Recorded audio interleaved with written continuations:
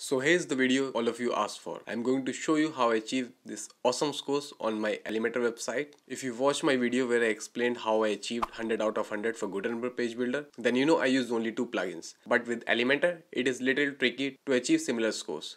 But don't worry, I made it easy for you guys, and if you follow this tutorial, you can also achieve the best scores for your Elementor website. And yes, like I said in my Gutenberg video, that do not obsess about 100 out of 100 scores. If you want to know why you should not worry too much about 100 out of 100, especially for mobile devices, check my video once you finish watching this video. So before we move forward, I would like to give a big thank you to all of you guys.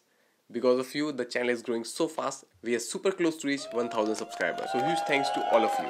If you're new here, don't forget to subscribe to my channel and smash the like button, because I create short, compact and to the point videos which are super easy to follow and which will improve your web skills.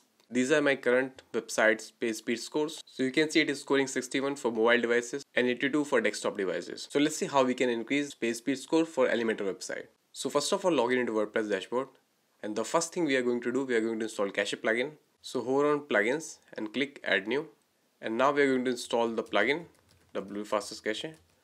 In other video I already talk about this plugin in detail. If you want to watch that video, check the description box. Click on install now. Once it is installed, click activate. You can find this plugin in left sidebar, the last option. Click on W fastest cache, and now enable cache system, enable preload, choose home page, post and pages. Okay. Do not show the cache version for logged in users. Do not show the cache version for desktop to mobile users. Clear cache when a page or post is published. Clear all cache. Clear cache files when a post or a page is updated. Click OK. Minify HTML. Like my Gutenberg video, with Elementor we are not going to use Minify CSS, Combine CSS and Combine JS option. We are going to leave this option. Then choose gzip compression, browser caching and disable emojis. Once it's done, click submit. The second thing we are going to do, we are going to take help of a advanced JS and CSS optimization plugin, like we did same in Gutenberg optimization video. Hover on plugins and click add new, and search for plugin auto optimize. Install now, and once it is installed, click activate. Okay, you can find this plugin under settings and the last option, auto optimize. Now click this option, optimize JavaScript code, and choose this option, also aggregate inline JS. Then enable optimize CSS code, and then choose inline all CSS. Enable optimize HTML code, and then save changes and empty cache. Now I'm going to retest my website with Google page speed. You can see there is a great improvement here. We are scoring 81 now for mobile devices and 93 for desktop devices. We already made a great improvement on the website.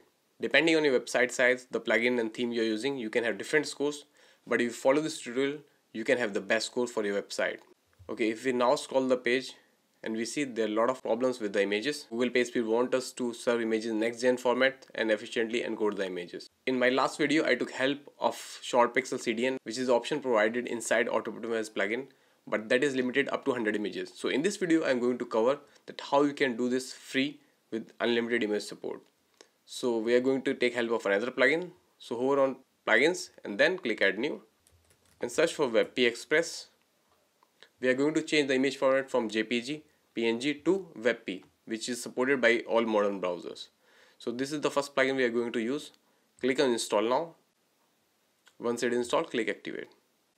You can find this option under settings and then click WebP Express. So this is the welcome page for this plugin. Normally this plugin is very easy to use. You just need to check one thing. If you scroll down the page, in conversion method, you should have at least one option enabled. We can see on my server, I have GD extension enabled. Maybe in your server you can have another options. If you do not have any option enabled, you need to contact your web host. Mostly in all the hosting you will have one of these options enabled. And then you need to click on bulk convert and click on start conversion. What it will do, it will create web images for all the JPG and PNG images which exist on your website. You can see all these images are converting. Depending on your website size and images, it can take some time. You can see the amazing compression level. This image is optimized 90%, 45%, 92%. So this is really very important. You convert your images to WebP, which can be served to all modern browsers.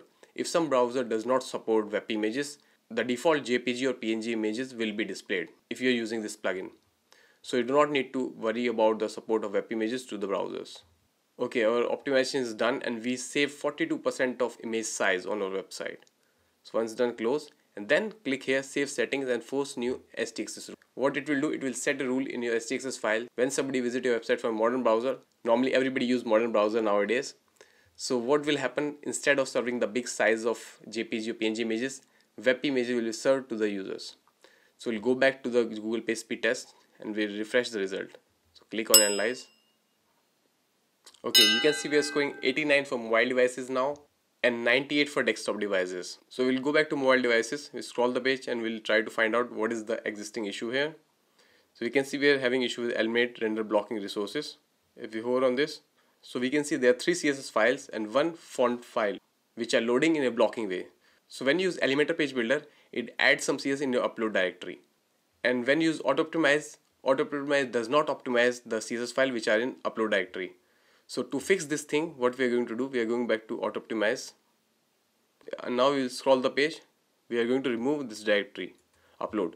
Now it will optimize all the CSS even from upload directory also. So once it's done, save changes and empty cache. And the second thing we saw here, there is a font file which is making our website slow.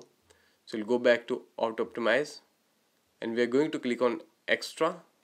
So now we are going to optimize the Google fonts. We are going to use the third option, combine and link deferred in head.